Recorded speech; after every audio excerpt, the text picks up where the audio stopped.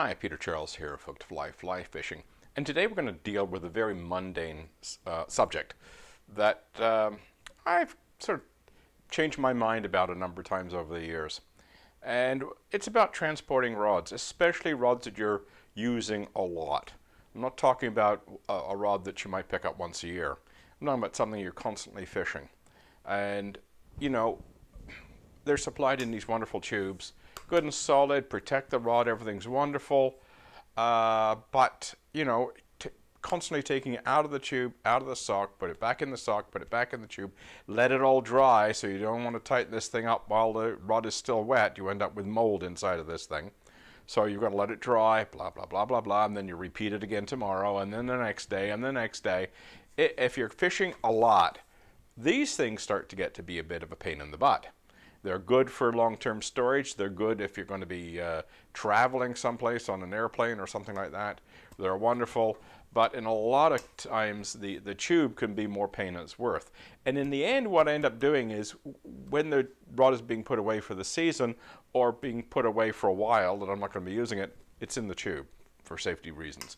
But when it's not being used, stored in the tube, I don't leave it in the tube a lot of the time.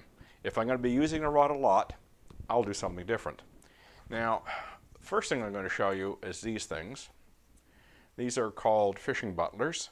It's a Canadian product. I think they're available in the States too. And you can draw them in and it'll tighten up. You can lock it in place so now it won't pull out, or you can release it.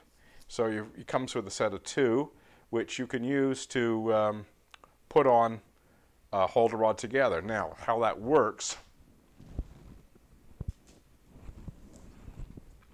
is I've got the rod butler holding the butt section and the tip section. I can leave this rod put away like that, so when I go fishing I just simply grab it and go.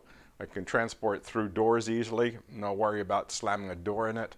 It fits in the car just fine. For safety's sake, I make sure the tip isn't sticking out. You know, if it's sticking out too far it could get knocked off, but as long as it's buried within the rest of the sections, it's fine. It's a perfectly adequate way of transporting a rod, and I use it a lot. I love these things, and if I'm using a rod like almost on a daily basis, this is how I store it, with the fishing butlers.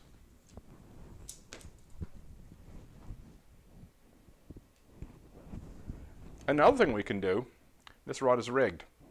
If you're constantly moving from one fishing spot to another, so you get off the water, you put your rod in the car, drive to the next spot, get out again.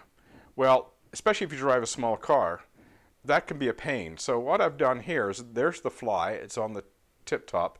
I've wound all the line in, and I have not taken it down into four pieces, just two, treating it like a two-piece rod. There's the other rod butler at the end, holding that end together. So the rod can simply be reassembled when I get to the new fishing hole, pull the fly out and pull it all and get fishing. So you can leave it rigged like this in the car in two sections instead of four. And you know, for example, when I was when I'm in Cape Cod, I do this a lot.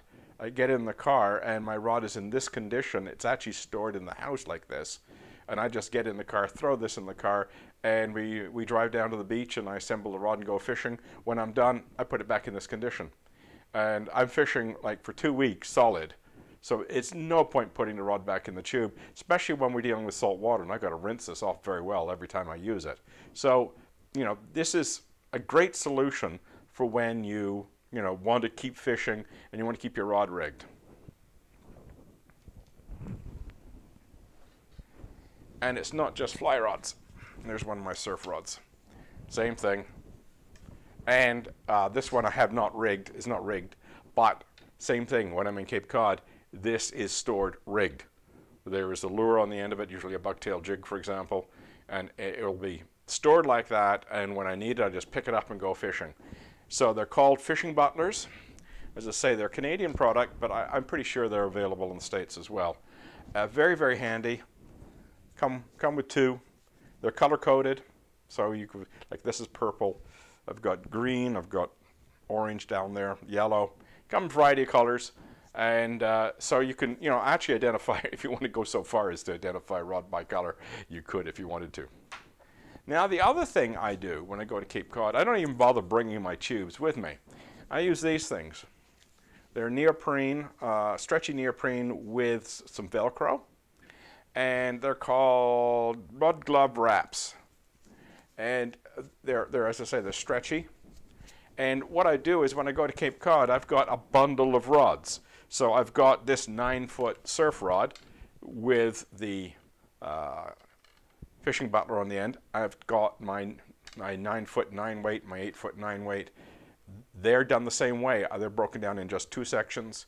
And I've got fishing butlers on the end of those too. And then I make a bundle out of the whole lot with this neoprene. So they're in the car, all open, basically, reels mounted, ready to go, and I can just, put them in the car. They're very safe, nothing happens to them, and, they're very transportable in that fashion. When I get to my friend's house, I just grab a bundle of rods and reels, everything's all in one, bang, into the house. Again, you're cutting down on the potential for rod breakage and other things. With tubes, what I find is I end up dropping them. I'm trying to carry a bundle of tubes into the house. It ends up being a royal pain. And the other thing I've noticed is when you're taking rods in and out of the socks, you have to be very careful not to break the tip. And so when it's going in and out of the sock, it's always an opportunity to snap the tip off of a rod. And I've seen people do that when they've just been a little bit too clumsy handling the rod sock. So this, for transportation, it's going from my house to the car, from the car to my friend's house. That's it. And everything's in one go. Just grab it and off you go fishing.